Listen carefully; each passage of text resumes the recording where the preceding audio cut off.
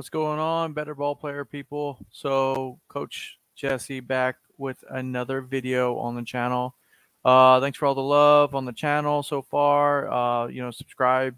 So, we're going to get right into it. So, on this video, we're going to talk about the top 3 bats that I've seen in all of the regional action in the Little League World Series, going up to the Little League World Series. And we'll talk about these bats and kind of what they offer, and then maybe what's best for you or your son or your team moving into a Little League Baseball season in the fall.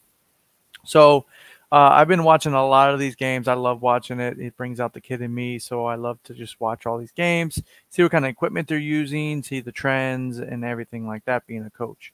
So I've watched a ton of videos on here. I've seen, all the teams as recording of this video. We're getting into maybe like 1 or 2 more teams need to finalize their seed into the Little League World Series. But other than that, let's get right into the 3 bats. So the top bat that I've seen these teams use is this bat right here. It's the Easton ADV 360. It's the USA bat. Obviously, in Little League, you can't use a U-Trip bat, so the USA stamp bats. And I've seen this bat being used all the time. This is probably the most used bat that I've seen on all the teams. It's easy to get. It's got a ton of pop for a USA bat.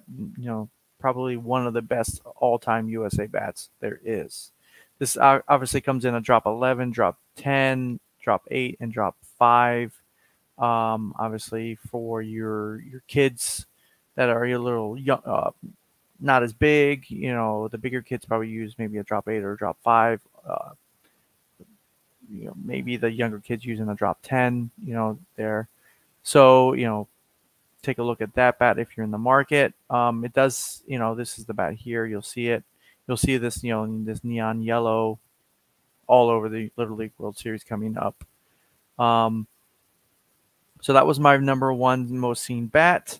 Let's take a look at the next number 2. Let's go to here.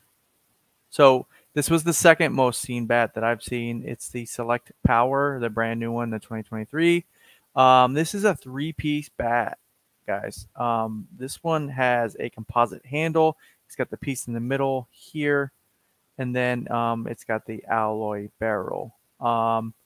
This one started gaining popularity, obviously, when it came out. I've heard a lot of good things about it from other coaches and players.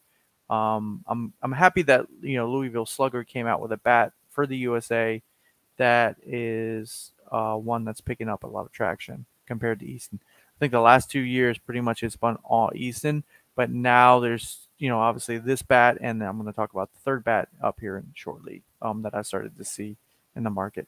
So this bat, very evenly weight bat, very balanced bat, be good for any type of hitter.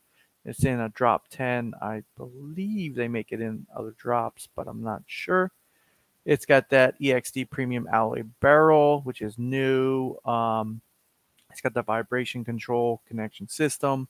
So good for those younger batters that maybe feel a little bit of vibration on their hands. So take a look at that. Very balanced swing line, like I told you. And it's got that 3-piece hybrid construction with the composite handle. The Easton one is a composite bat. So just take that for what it's worth. I feel like composite bats tend to lean towards the more of the power hitters. That way, can actually put good barrel on it. They seem to get better exit vetoes as well. So, number 3, the bat that I've seen the most, which is a newcomer on the block here. Let's take a look. It is the Cat X Connect or Cat X Alloy USA bat. There's no surprise that the Cat X in the travel ball space got a lot of traction. But here is the Cat X in the USA barrel, getting a lot of love. I've seen it on a lot of these teams now. So it's pretty much a brand new bat that just came out. So these teams probably just got it within the last 2-3 weeks, I'm assuming. But I'm seeing it a lot. So definitely one to look at. I love Marucci bats. My son uses a Marucci bat. We just switched him over to a Hype Fire, but that's a U-Trip bat. So definitely want to look into this one. This one kind of, comes in a drop 11, has a bunch of sizes, is a very balanced bat. Definitely has that Marucci ting to it. I can definitely tell that AZR aluminum.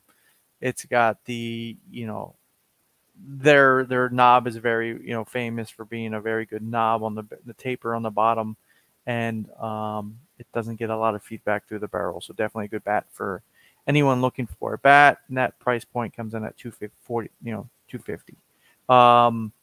The Easton was the most expensive one, obviously at $350, and then the Select Power was at $300.